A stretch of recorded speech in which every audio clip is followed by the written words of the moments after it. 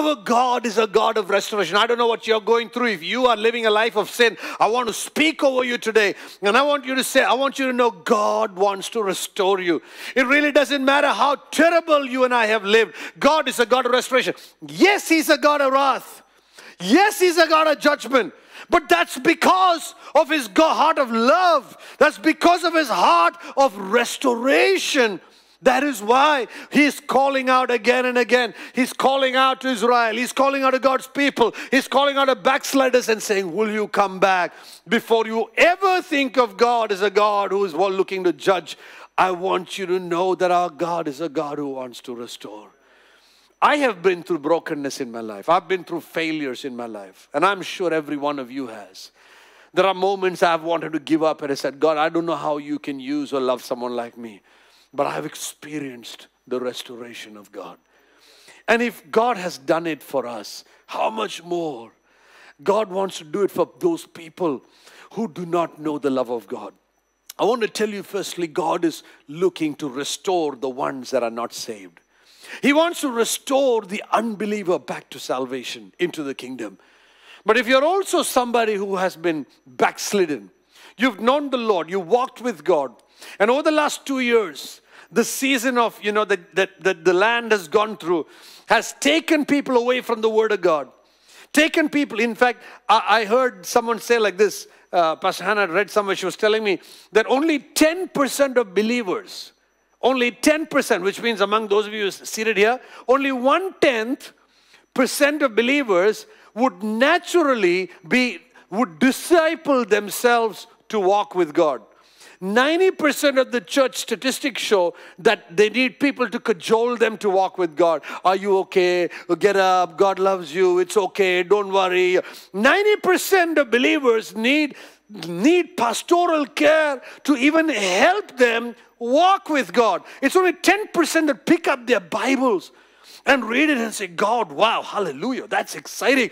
That's 10%. And I want you to know, if you are in that 90% that has backslidden, if you are in the 90% people, I have a word for you today. God wants to restore you back. He wants to restore you to a place of revival. He wants you to carry that heart of revival like Peter. You see, Peter walked with God, saw miracles, saw the food multiply, did all of that. And then when he saw Jesus on the cross, he just left everything and he went back fishing. Jesus goes right after him and says, Peter, do you love me? Do you love me? He says, Lord, you know I love you. Then Peter, why don't you come and serve me, Peter? God wants to restore you to a back place, from your place of backsliding into a place of ministering unto God. Even to the unsaved Samaritan woman, the Lord asked, will you serve me? Will you get me some water to drink? And to a backslidden apostle, the Lord came with the same message. Will you serve me? Will you come right back? And I believe God is calling people this morning, because I believe 2022 is going to be a fantastic year if those who will seek first His kingdom and His righteousness, and all these things shall be restored back unto you. It will be added unto you. It will be brought into your life. In the midst of your brokenness, sin, failure, God is calling on your heart. God is reaching out with mercy today. And God wants to take away your pain. He wants to take away your brokenness. He wants to take away everything that the enemy has been trying to steal from you. God wants to bring it back into your life. And He wants to take away all that the enemy has put inside. Restoration, the Bible says, is what God's nature is. God is a restoring God. In fact, when you look there are different areas of your life God wants to restore. He wants to restore you from your sin and from your backsliding. But God also wants to restore you from the losses you've gone through in life. There are many people that have gone through losses in life. You may have, lost finances. You may have lost relationships. You may have broken relationships. People have walked away from your life. You have suffered loss. For me, some of the greatest losses I consider in my life are people that have walked away from my life. I have never reconciled with the fact that people can have broken relationships. That is just not the heart of God. It's not the heart of God, because God, while we were enemies to the cross, He made the first move. While we were enemies to the cross, Christ Jesus demonstrated his love to show how he loves us by dying on the cross. Only the one who is filled with love knows how to make the first move of love. Hallelujah. There are losses, financial losses some of you all may have gone through over the last 2 years. All kinds of challenges. Some have lost their jobs. Some have gone through problems. Some have lost loved ones. Some have lost relationships. Some have lost all of that. But I want you to know God is a God who wants to restore things in our life. If you know the story of Ruth in the Bible, you see, it's the story of Naomi and Elimelech. They go into this land of Moab. Bethlehem was a house of bread. It was a good place, but they decided they want to go to Moab. And in Moab, they were doing quite well until bad times hit.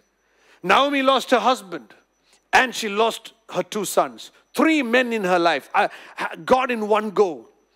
And these 2 men had married 2 Moabitess women, Orpah and Ruth. And then they lose their husbands. It was tragedy after tragedy after tragedy in their life. And loss after loss after loss. In that kind of a circumstance, when Ruth, who was a Moabitess, could have walked away from everything, she had an opportunity. Naomi was saying, I'm going back to Bethlehem. Or for Ruth, why don't you go back to your household, and there, maybe, you will have better times there. Naomi was in a pity party. Naomi was in the pain of her loss, that she was now advising Ruth and Orpah, go away. But Ruth, she tells Naomi, I have made a covenant with God. Your God shall be my God. Your people shall be my people. And even if Orphah's are backsliding and it looks like she's going to a better future, I am going to stick with the covenant, because I know the word of God declares, seek first the kingdom and his righteousness, and all these things shall be added unto you. When you see your orphans walking away, when they look like they're going into a better tomorrow, I want you to know there is no tomorrow where God is not present in. Hallelujah. We don't want a tomorrow that God is not in. We want a tomorrow where God is in the center of our tomorrows. Hallelujah. When we walk into a tomorrow, and if there is loss, and if God is in the center of that, I want to be in that tomorrow. Hallelujah. Because God is a God of resurrection. He is able to do exceedingly and abundantly. How much more? Far more above all that we can what? Ask or I want to be in that tomorrow, more than what we can ask or imagine. Hallelujah. Where God is doing the imagining for us. Hallelujah. He is doing the dreaming for us.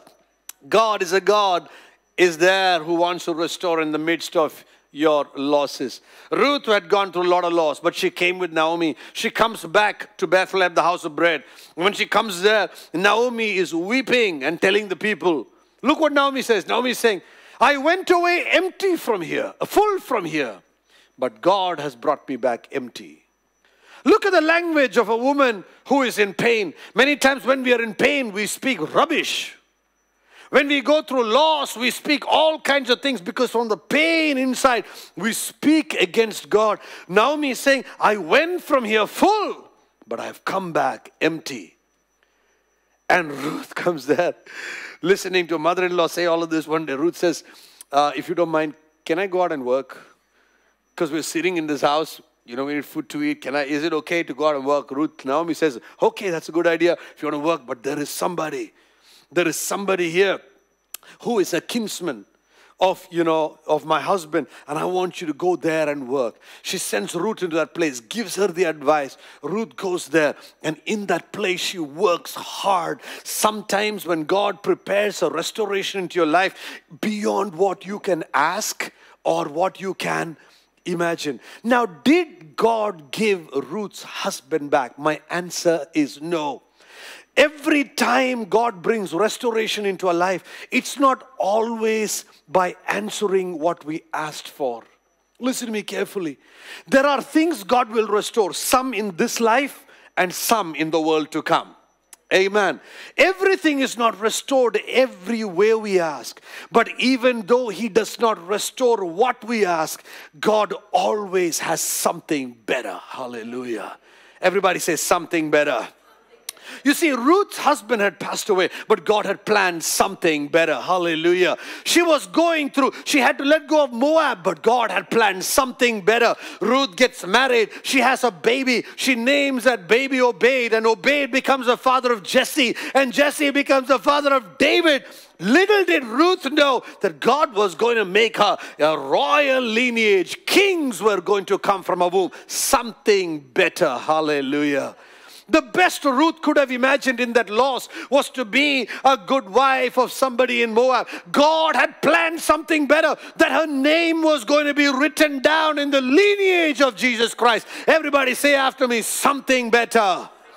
When God wants to restore, He may shut one door. I heard many years ago someone say like this, when God shuts the door, He opens another window. And I've known that to be true with God. Don't look at your closed doors and say, why has God shut my door? God's going to throw open the floodgates of heaven. Hallelujah, for you and me. For because God always has something better. Amen.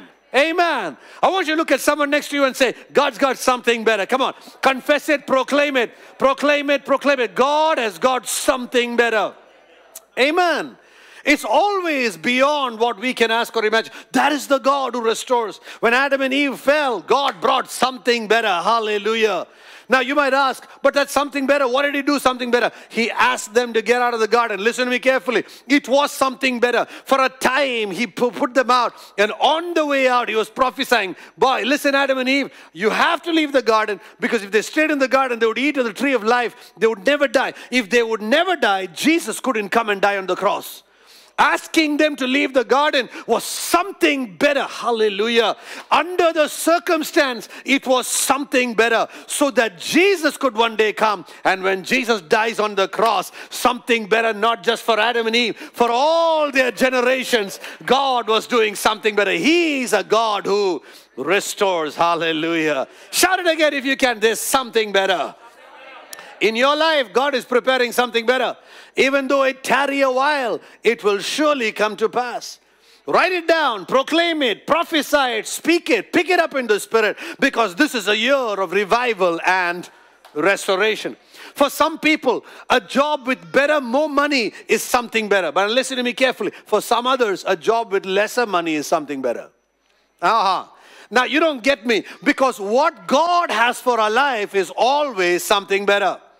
I'd rather have a job with lesser money where I can still have a relationship with God than have a job with a lot of money and I have no time to worship Him. Hallelujah. Are you listening to me? Don't look at the world and think that what they have is always something better. Don't look at, the most beautiful women in the world and think, oh, if I can get a marriage alliance, that'll be something better. The Bible says better it is having quiet and having a bread in a corner than living with a nagging woman or a husband that does not care for you. The Bible says these are terrible things. God, walking with Him, listening to Him, He will restore you to something better. Hallelujah. He's a God who wants to restore. And He did that in Ruth's life. It's not always, restoration is not always answering what we ask for, but restoration is always preparing something better. Amen.